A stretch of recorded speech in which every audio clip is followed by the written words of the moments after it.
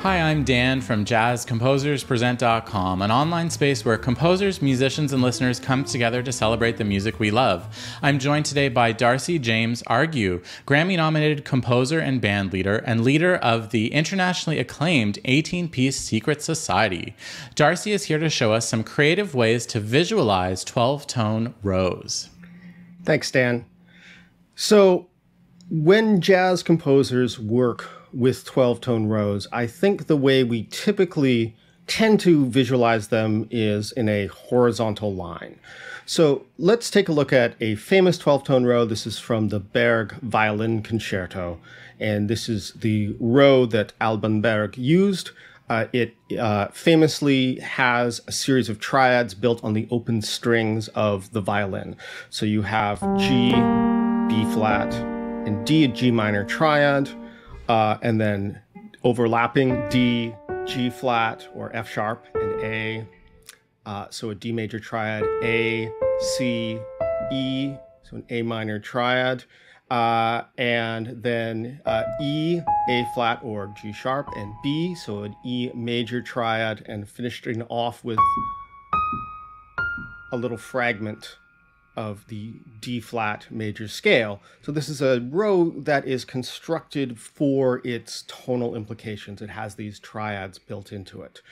And I think the way most people then continue to develop and visualize all the various permutations of this row is to put it into a matrix. Here is the matrix for Berg's violin concerto, the row that he used there. As you can see, that original form of the row, etc., is horizontally across the top, so reading left to right. You can also read it right to left and get the retrograde form, etc. You can read it top to bottom and get the inverted form, so etc. And reading it bottom to top, you get the retrograde inversion. This is a good way to visualize all 48 row forms.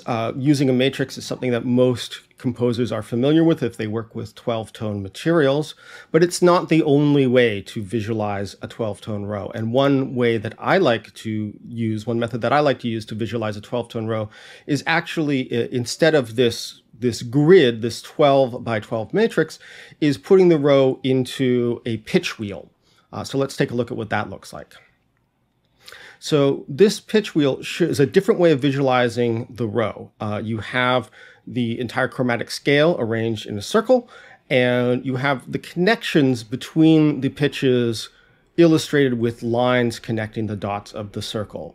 The advantage to visualizing it in this manner is that you can see on the page smaller intervals have smaller lines, larger intervals have larger lines, and there is no beginning or ending to the row. There's no point where the row begins or ends. You can jump in at any point. So we don't have to start at G, we don't have to start at F.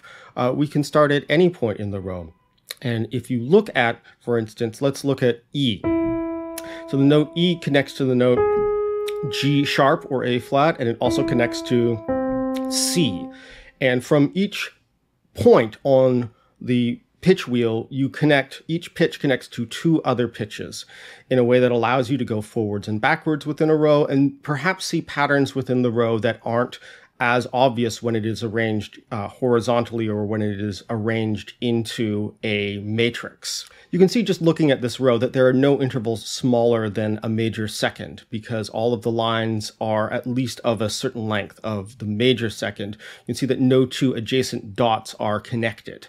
And that is an important property of this row. It's a row where there are only certain intervals used. The primary intervals are major thirds and minor thirds, and then there's some major seconds at the end, and no other intervals are present in this row. And that is something that accounts for the visual pattern that you see when you connect the dots.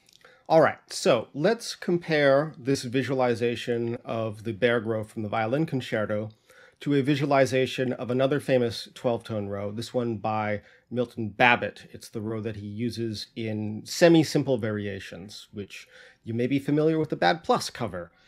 Right away, we can see that this row has a very different character than the Berg row. One of the famous aspects of this row is that the first 6 notes of the row and the last 6 notes of the row are mirror images of one another. So for instance, if I play the first 6 notes of the row,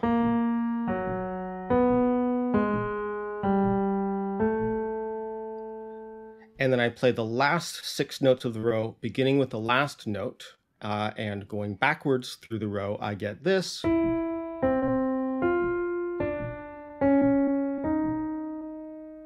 So as you can hear, the last 6 pitches of the row are a transposition of the first 6 pitches of the row and placed in retrograde or reverse order. Well, that is a property of the row that you can see just by looking at the diagram. If you look at it, you can see that on that very slight diagonal, the left half and the right half of the circle are mirror images of one another. This visualization also makes it easy to see which types of intervals are used in the row. You can see that there are semitones, which are the shortest line, and then whole steps, and minor thirds and major thirds and perfect fourths and tritones. In fact, every possible interval type is used in this row, and that is something that this visualization helps us see by comparing the length of all of these lines. The length of the line corresponds to the size of the interval. Let's look at another row that may be familiar to jazz musicians. This one is Gunther Schuller's Magic Row. This is a row that he used first in his violin concerto in 1976, and then he used it in every single piece he wrote after that. He used this one row exclusively. You can hear versions of this row in the music of Rand Blake and in Joe Lovano and in other artists who are in the Gunther Schuller extended universe. So you can see this row has properties that are very helpful for constructing jazz chords. So this row sounds like this.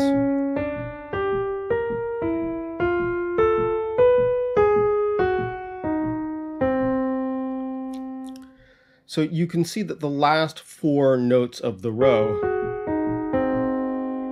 form an A flat 7 chord, so a dominant 7th chord, and that sonority is helpful if you are composing music that is using the row that is going to be adjacent in some way to tonality or make reference to chords that are used in jazz harmony. And that is indeed how Gunther Schuller used the row as a way of organizing chromaticism.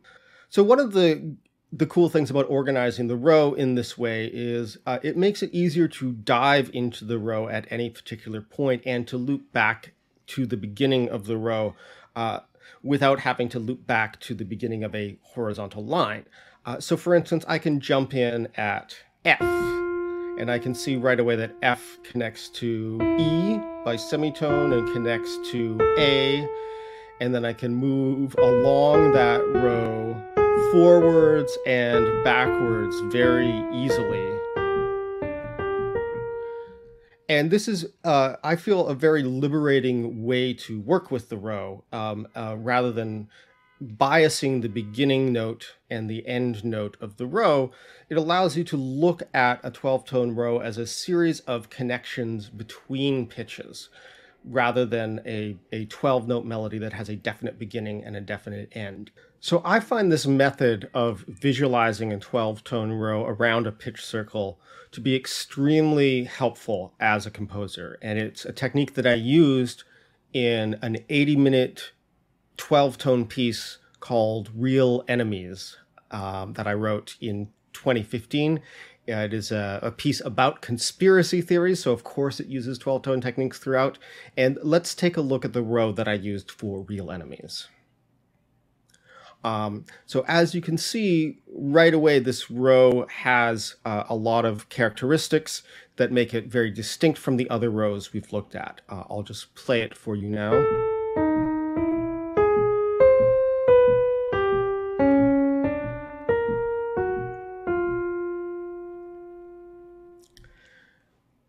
One of the elements that this visualization makes obvious is the location of tritones. If you have a line that crosses through the center of the circle from A to E flat or from G to D flat, those are always going to be tritones.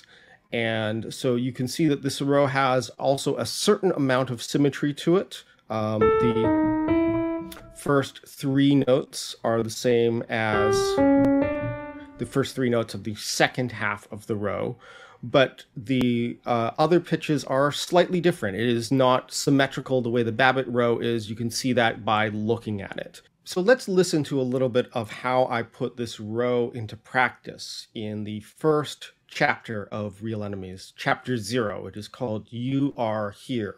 You're going to hear this row a number of different ways. You're going to hear it in the piano ostinato.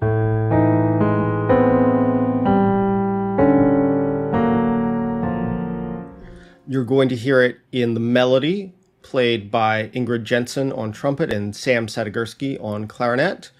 And you're going to hear it in the trombone comping figures underneath the melody. So I hope you enjoy. Let's listen to a little bit of You Are Here.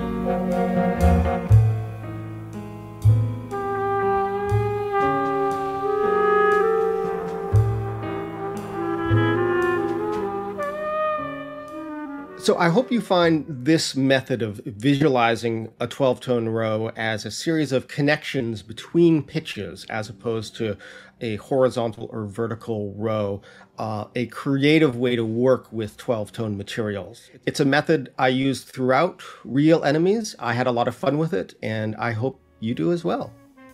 Thanks for watching today's mini lesson. Be sure to like, share, and subscribe. Drop any questions, comments, or suggestions for future videos in the comment section down below.